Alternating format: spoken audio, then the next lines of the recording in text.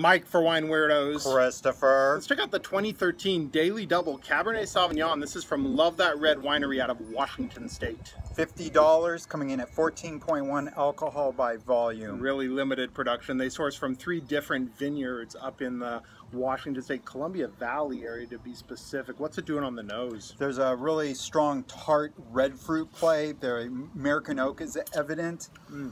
I'm getting some plum, kind of a jammy plum play on the aromatics. What's it doing on the palate? Yeah, I love the way the fruit is singing here because it has the right balance of acidity and terroir. And I'm really getting a sense of that volcanic mineral red soil that they have up there in Columbia Valley. Another good one from Love That Red. Yeah, the ashy mineral tones are playing with the tannin, very nice, showing off the Washington State red fruit beautifully. This needs some pork or red meat, right? Absolutely. Good stuff from Love That Red out of Washington. We'll be back with more on Wine Weirdos. Cheers.